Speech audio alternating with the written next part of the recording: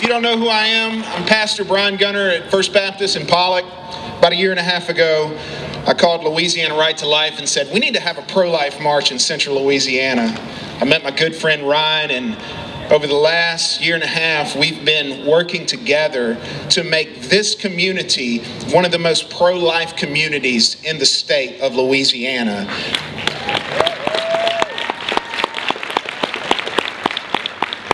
Today, as we marched, worked out how to estimate the size of the crowd, because last year we had a hard time doing that. Based upon the size of the crowd, I know many have already gone home, but based on the size of the crowd that marched, we know that more than 5,000 people came out to stand for life today. And I want to thank you for making it happen. We will put an end to abortion in America. Amen? We're not going to stand for it any longer. The children of this nation will live. But it's not enough just to be against abortion. We also have to be for life. We have to be there to minister to mothers, to fathers, and their children. Lily of the Valley is an important ministry here in Alexandria. And we're also starting another pro-life ministry. It's going to be a free pregnancy center where women can go and get a free ultrasound, a free pregnancy test, where women can go and get free counseling and help and care. A place that's not supported by the government, but supported by the people of God, our local churches right here in central Louisiana. That place which we are beginning is named Cenla Pregnancy Center. And right now we have about 100 churches that are financially supporting Cenla Pregnancy Center. I want to tell you that if you want to help take part, you contact my church office at First Baptist Pollock and let us know that you want to help us save lives right here in Cenla. Also, on top of the levee up here and about the middle, you're going to see a table with a large teddy bear on top of it and some baby bottles. That's Cenla Pregnancy Center's table, and I want to encourage you to go up there and drop a donation in the jar. Miss D's right up there with the red hair waving her hand. She looks beautiful, doesn't she? She's right up there at the Cenla Pregnancy Center table. Please go up there, visit our table. Mothers, if you are here today and you are a pregnant or newborn mother, we have a free gift for you. We have a care package that we want to give you, so please don't leave today, mothers, without going and visiting our table for Cenla Pregnancy Center. I want to thank you all so much for coming out here today. A few housekeeping rules before we leave.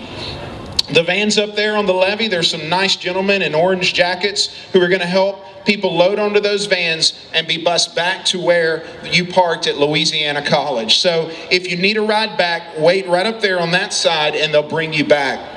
Also, I want to thank so much Kelly and Kristen for coming out and doing music today. Were they amazing? I want you to know that they came out and did this today at their own expense. And that's an amazing thing for them to do. And I think the best way that we can show our appreciation to Kelly and Kristen and their band is by supporting their music. I want to encourage you to go on Facebook, like them, listen to their stuff, buy their music, support them, because they are local Christian recording artists. They are pro-life, and they stand with us, and they support our movement. I'm going to end in a word of prayer, and there's going to be one final short message before we dismiss. So let's go to the King of Heaven and plead on behalf of unborn children. Father, we come to you in the name of your Son, Jesus Christ. And oh God, how we ask that you would awaken the hearts of your people, that we would stand together, that we would stand for the unborn, for the disabled, for the elderly, for those with special needs, that we would stand for every life, and that we would demand that abortion must end in the United States of America. Lord, it has to stop. It has to end. And Lord, we plead that you would bring an end to this great evil through we, your people. Lord, I pray that you would empower our local churches to wake us up to the cry of the unborn. Lord, how I ask that you would fill the hearts of the people here today, that there would be a fire that would be blazing in their heart, that they would desire to do all that they can, every man, every woman, every child, to stand for life. I pray for these pro-life ministries in our community and around our state.